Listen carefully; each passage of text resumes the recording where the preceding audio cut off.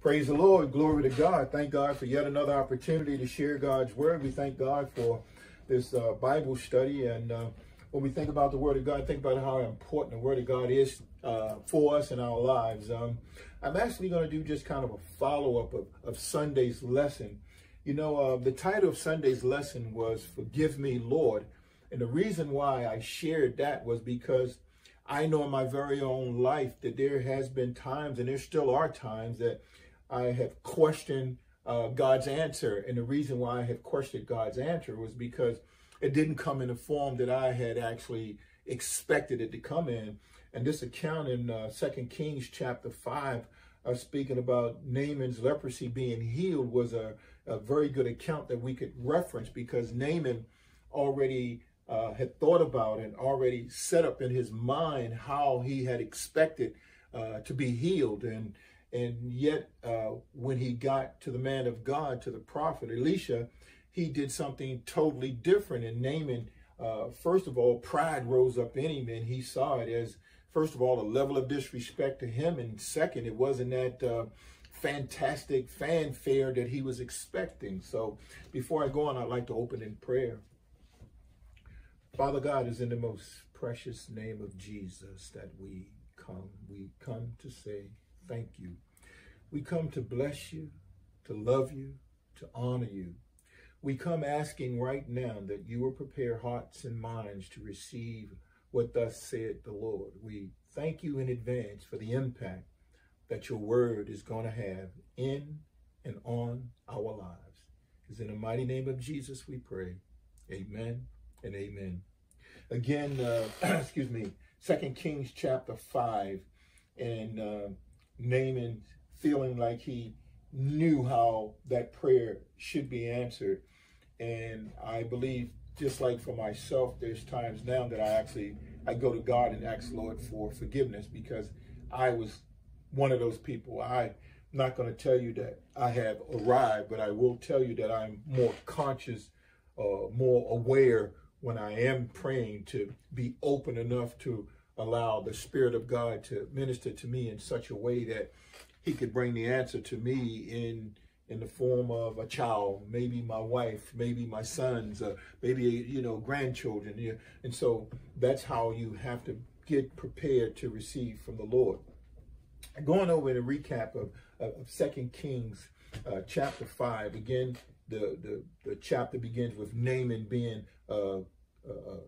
deemed the commander of the army of Syria, and it speaks that he was a great and honorable man in the eyes of his master, and because of him the Lord had given victory to Syria. He was also a mighty man of valor, but a leper. And that's where I want to stop at. In all those different ways that he was described as a commander of the army. He was described as an honorable man. He was a man of integrity, a man of character. He was described also as a man of valor, which means that he had courage. And you think about the many battles that he had been in, and yet, you know, he wasn't afraid. He didn't have fear as it relates to going into battle. And so it talks about all these different things. It talked about his character. It says, yet but a leper.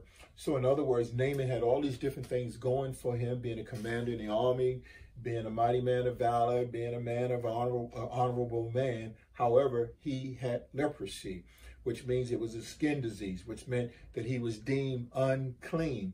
And so when you think about it from this perspective, all those things he had and yet not have health. That would be like a person having all the money in the world, all the prestige, and not be able to enjoy it because being sick. And here was Naaman, all of this, and you know, high position in the army, and yet was a leper. As it goes on to say, it talks about, and the Syrians had gone out on rage and had brought back a captive, a young girl from the land of Israel. She waited on Naaman's wife. Then she said to her mistress, if only my master were with the prophet who is in Samaria, for he would heal him of his leprosy. And when we look here, it's talk about how the Syrians had made raid after raid after raid, and this was actually the northern kingdom of Israel at that particular time. And they wind up bringing back this young Jewish girl who now is a slave because she was captured in one of the raids and brought back. And she now waits on Naaman's wife. And this young girl who, again, I think about it, she spoke to Naaman's wife about Naaman being able to be with the prophet who was in Samaria. And we're talking about Elisha. And she said that if my master could be with him, then he could be healed of his leprosy. Here's a young girl taking away from her country, taking from the people that she knows, taking from the people that that she had lived with her entire life. And now she's in the country of Syria, and she's actually waiting on Naaman's wife. In other words, she cares for Naaman. Whatever Naaman's wife desires, that's what she's responsible for doing. However, this young girl has not forgotten God, has not forgotten about the man of God. And so she's sharing with her mistress, Naaman's wife, the importance of Naaman believing and trusting that there is indeed a person who is a man of God who is in Samaria who can help him by healing his leprosy. As we go on to read, the scripture talks about it, says, then Naaman, and Naaman went in and told his master, meaning the king, thus and thus said the girl, he's from the land of Israel. Then the king of Syria said, go now, and I will send a letter to the king. So he departed and took with him 10 talents of silver, 6,000 shekels of gold, and 10 changes of clothing. Then he brought the letter to the king of Israel, which said, now be advised when this letter comes to you, that I have sent Naaman my servant to you, that you may heal him of his leprosy. First of all, what you've got to understand here is that was the way the kings related one to another, sent a letter, in other words, to let the king know that I am the king of Syria, and this is one of my men who I am sending to you. However, the king, not knowing that Naaman should have actually been going to see Elisha, the prophet, the man of God, and he got the letter, and here he is thinking, am I God, that I can heal, that I can kill, that I can make alive? Again, not realizing that it should have been the man of God who Naaman went to see. And in this particular time, because of so many times that the Syrians had raided the northern kingdom, it made the king suspicious. It made the king believe that he was up to no good. It made the king believe that, okay, he set me up right now to possibly come in and maybe raid the land again. However, that was not the desire from this. And so the king, when we look at verse number 7, he says, and it happened when the king of Israel read the letter that he tore his clothes and said, am I a God to kill and make alive, that this man sends a man to me to heal him of his leprosy? Therefore, please consider and see how he seeks to quarrel with me. In other words, the king was saying, he's sending a letter like this, knowing this is not something that I'm able to do, and probably following right up behind this, he's going to probably come in and try to take advantage of us and come in and maybe try to seize the land or do what, you know, what they've done in past times. Verse number 8 goes on to read. It says, so it was when Elisha, the man of God, heard that the king of Israel had torn his clothes, that he sent to the king, saying, why have you torn your clothes? Please let him come to me, and he shall know that there is a prophet in Israel.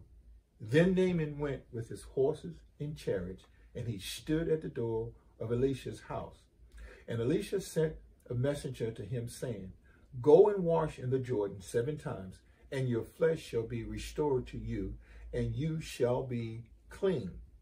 But Naaman became furious and went away and said, indeed, I said to myself, he will surely come out to me and stand and call on the name of the Lord his God and wave his hand over the place and heal the leprosy.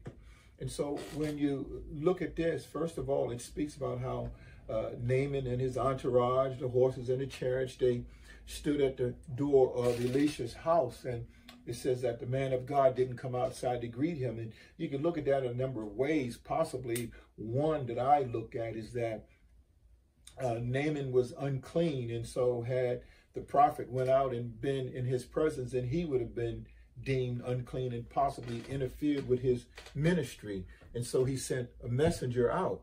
However, Naaman was expecting, because of his position, he was expecting the man of God, the prophet, to come out, the prophet himself. And he say, maybe, and I'm just talking, maybe wave his hand over and speak and call on his God. In other words, he was looking for something spectacular to happen. And, you know, so people could see the healing, you know, take place right there. And people could look and name it again because of his arrogance, because he still wasn't all there yet. Now, he, first of all, believed that he could be healed. However, he still was stuck on the way that he would be healed. And he was thinking that that should be under his terms. And so, again, he has to be humbled. And now that he has been humbled, he's like, what is this? You know, so the scripture says he became furious. He became angry. And then when we go on, he says, aren't the rivers of Abana and Parpai, the rivers of Damascus, better than all the waters of Israel? Could I not wash in them and be clean? It says after he thought about the rivers, now you talking about this old nasty Jordan River, he said, and he went away in a rage. And in a rage, when you look at one that's in a rage, you're talking about somebody who is just violently angry and, you know, acting in all kind of manner. And so he was mad and he was furious because the man of God didn't do it the way that he thought it should be done. But again, I would deem, or I would call this a humbling experience for Naaman, because here's Naaman saying, okay, once he do it my way, and I can get all my stuff together and I can go right on back to my country. However, that was not the way that the Lord had planned this thing. The way the Lord had planned this thing was for him to have enough faith, to have enough confidence in the word that was given to him through the prophet. And so that's what he had to believe. He had to believe the word of the prophet, not what he thought it should be. Now, he thought he could be healed, but he was not really trusting in the word. He was trusting in the fanfare. He was trusting in something spectacular happening so that he could get his healing. And so as we look at verse number 13, it says, and his servants came near and spoke to him and said, my father, if the prophet had told you to do something great, would you not have done it? How much more then when he says to you, wash and be clean? And so when you look at this, again, his servant was saying to him, Master, think about it this way. If the man of God had told you to do something spectacular, would you not have done it? Wouldn't you, because you came seeking your healing, if he had told you to do something spectacular, would you not have immediately done it because you were expecting your leprosy to be cleaned? So what's wrong now? He told you, he gave you specific instructions on how you could be clean, on how you could be healed, and you got mad. You got angry. And this is what I want to say to you today. You know, sometimes, and myself included, I can think about some times that I was expecting God to do things a certain way. And I know for some of us that's listening tonight, I should say, you're saying that, yeah, I was mad with God. I was mad with God because of the way God dealt with this particular situation in my life. And I'm definitely mad with him about how he dealt with this situation in one of my loved ones' life. And so when you think about that from this particular perspective, we were just like Naaman. We were angry. We were furious. Sometimes maybe even in a rage. And I say, is that familiar to you? That reminds you of anybody? And so I'm sharing this in the manner that I'm sharing right now is because there's been things that people have done to us. There's been things that we've had to endure, which has created a level of discomfort in our lives. And we go to God in prayer, and we're expecting God to answer that prayer in a particular way, and he chooses to do it his way, and we get mad, we get angry. And I think the worst thing that we could do is sometimes when somebody has wronged us, what we're doing when we're praying, we're actually expecting God to seek revenge on them, to do something to them, to get even with them. And sometimes what God will do is sometimes God will speak to you and tell you this is what you need to do. And we're still trying to figure out, or we're still angry, wanting to know, well, why God, why didn't you change her heart? Why didn't you change his heart? Why didn't you change their hearts? And so what you've got to understand is the relationship that we have with Almighty God is a one-on-one relationship. And so what we've got to begin to do is we've got to begin to recognize that God is who he says that he is. And if we are who we say that we are, then that means we've got to begin to trust him. We've got to recognize that his ways are not our ways. His thoughts are not our thoughts. And the one thing that I want you to understand is we keep on saying, is that you, Lord? At some point in time, we need to stop saying, is that you, Lord? And begin to be obedient to the fact that it is him. You say, well, how do I do that? You do that by becoming more sensitive to the word of God. You do that by reading the word of God. You do that by praying to God. You do that by communicating with God on a regular basis. I'll ask you a question. Let's say in your home, on a job, maybe your best friend. Let's go with maybe your best friend. You know your best friend because you communicate with that particular person. And that's how you get to know them, is through the relationship that you have. Maybe you go out to dinner with them, you talk on the telephone, different ways that you have found to communicate with that person. This is how we become closer to God, as well as we begin to communicate with Almighty God. Our prayer time. A lot of times I think for us, the only time that we actually communicate with God is when we take the time to maybe kneel down and pray, or sit down and pray, or whatever that particular time may be, maybe getting up in the morning, or maybe before we go to bed at night. We say, have you said your prayers? But how about throughout the course of the day, just sometimes talking to God? I look at it like this. There's times when certain things are going on, like, Lord, I'm trusting you. Lord, show me. Lord, help me in this particular situation. You can't wait until you get into a situation and then now you want to talk to God. What happens in that particular type of situation is you have not developed a relationship. And so sometimes when God is speaking back, you don't quite understand, or you don't want to receive what he's saying, because the relationship is not where it needs to be. However, if you begin to develop a relationship, a personal, intimate relationship with Almighty God, and throughout the course of the day, you're talking to God. Lord, you indeed are the deliverer. Lord, you're the healer. Lord, you're my protector. You see what I'm saying? And those different things, and I guarantee you this, as you're speaking to God in that way, God will speak to your spirit. And so throughout the day, throughout the course of the day, you're talking to God, and God in turn is talking back to you. And that's where we really need to get to. We need to get to that point to where we have that type of relationship. And then we won't be like Naaman was. We won't say, well, I expected you to answer this way. I expected you to answer that way. When we look at scripture in the book of 2 Corinthians, and it speaks about Paul, it says Paul had a thorn in his flesh. And some people will tell you that it is type of sickness. Some people will tell you his eyesight. Some people will tell you this. Some people will tell you that.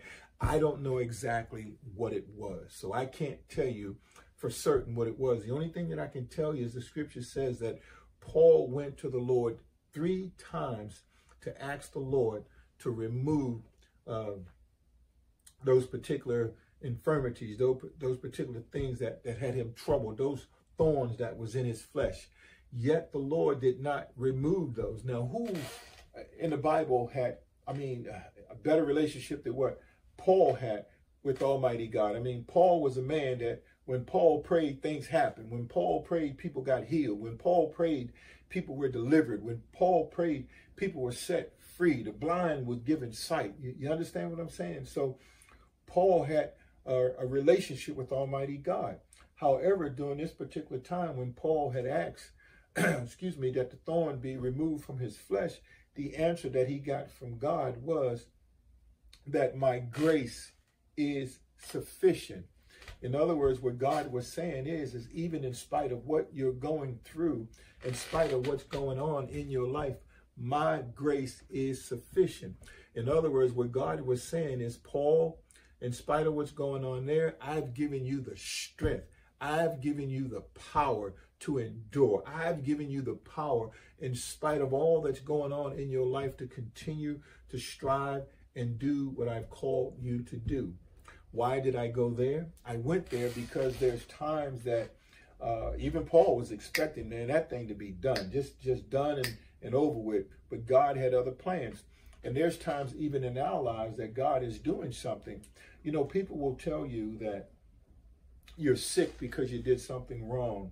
People will tell you that you're in a particular situation because you did something wrong. You know, sometimes certain things happen in our lives because God can use us as a testimony.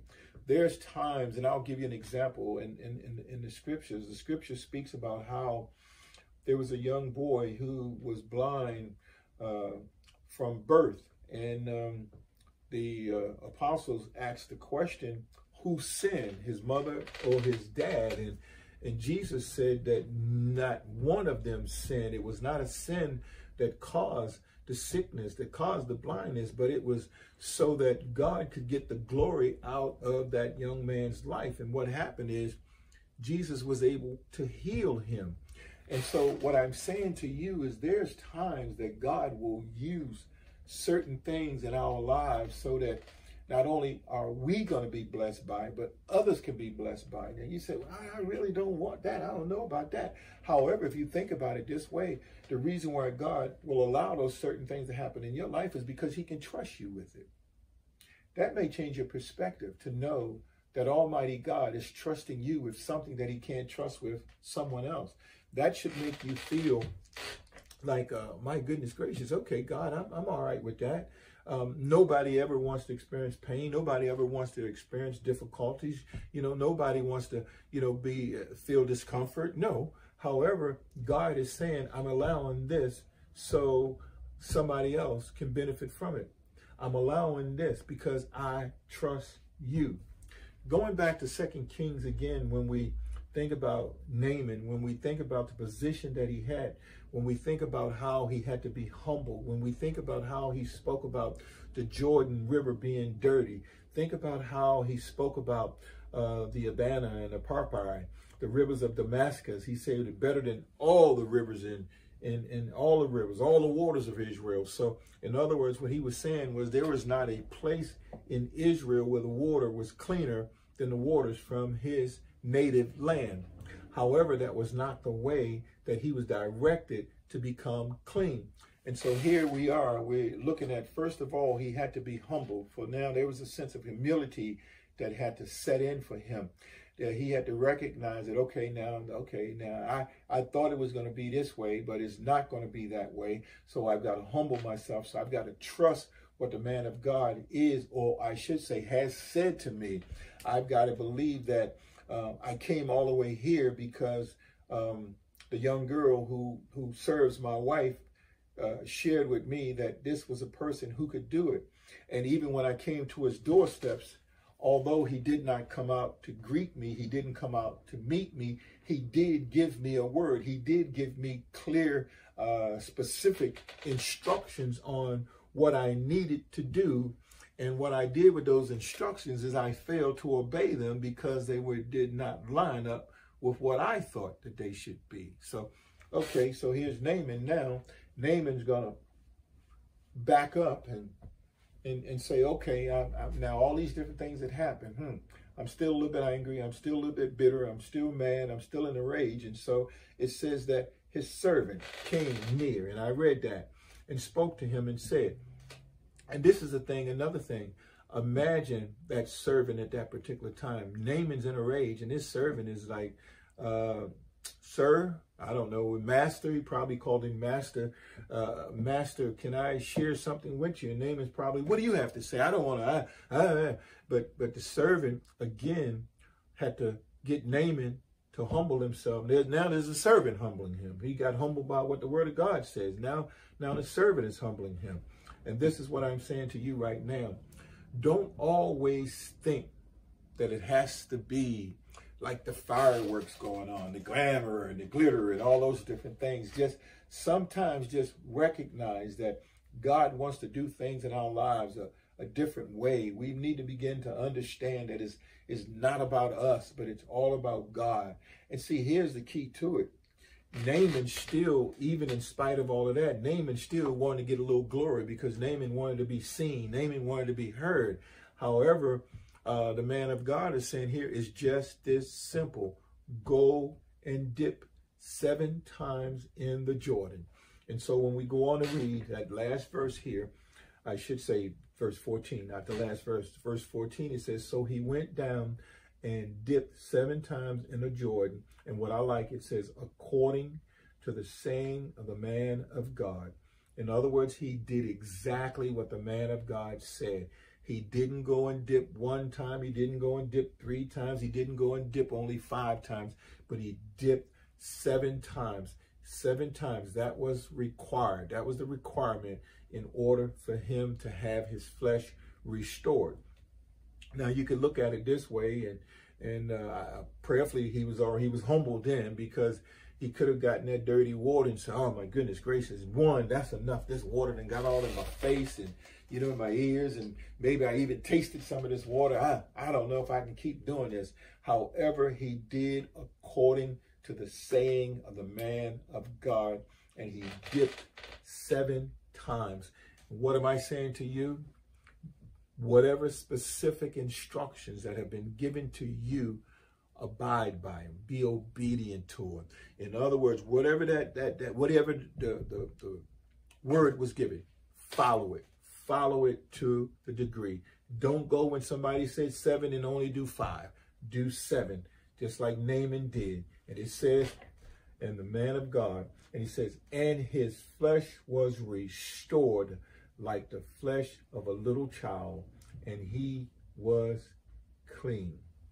Verse number 15, and he returned to the man of God, and he in all his age, and came and stood before him and said, indeed, now I know that there is no God in all the earth except in Israel. Now therefore, please take a gift from your servant. But he said, as the Lord lives, before whom I stand, I will receive nothing. And he urged him to take it, but he refused. So Naaman said, then if not, please let your servant be given 2 meal loads of dirt, for your servant will no longer offer either burnt offering or sacrifices to other gods, but to the Lord. Yet in this thing may the Lord pardon your servant when my master goes into the temple of Rimmon to worship there, and he leans on my hand, and I bow down in the temple of Rimmon. When I bow down in the temple of Rimmon, may the Lord please pardon your servant in this thing. Then he said to him, go in peace. So he departed from him a short distance.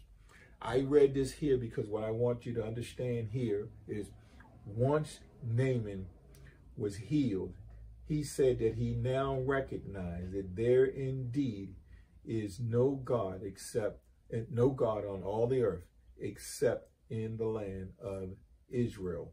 And now he wanted to give the man of God some gifts, but the man of God, again, he refused it. The thing that I like here is that Naaman asks in verse number 17, he says, then if not, please let your servant be given 2 mule loads of earth, for your servant will no longer offer either burnt offering or sacrifices to other gods, but to the Lord. In other words, what Naaman was saying is, I want these 2 loads of dirt that I can take back to my country. And when it's time to offer a sacrifice, I'm going to do it in this dirt that I'm going to place someplace as a memorial. I'm going to place it, you know, someplace in my home, you know, around my home. So when it's time to offer a sacrifice, it's going to be to the Lord and not some idol in the temple. In other words, what he was saying here, he says that I go with my master. I go with the king when he goes into the temple, and the king has to lean on me to bow down, which means I have to bow down. And he's saying, please forgive me when I bow down. However, what Naaman was saying is that I may have to bow down with my master, but my heart will not be in that worship. My heart will be in the worship of the Lord. And what I want you to understand from this particular account today is that we have got to be so mindful to recognize that God is who he says that he is. And if he is Lord of our lives, that means he is Lord of our lives. That means that the price that he paid for us on the cross should be sufficient. Let him be Lord. Stop saying, is that you, Lord? And start saying, I will obey. And in the event that you've been like me and some others, now is the time, as this lesson title was, Forgive Me, Lord. You can say, forgive me, Lord. Lord, allow me this day, Lord God, to get right with you. Allow me this day, Lord God, to refocus. Allow me this day, Lord God, to as you're speaking to me, as you're answering prayers, for me to be sensitive to your spirit. And that's what we can do. And so together we say, Lord, forgive me. Hallelujah. Maybe today you want to ask the Lord to forgive you of your sins, that you could become a member of the family of God. And the way to do that is repeat this prayer of faith with me. Father God, I come today. I come asking for forgiveness. I come asking this day, Lord God, that Jesus would come into my heart. Jesus, come in me, live in me, and live through me for the glory of God.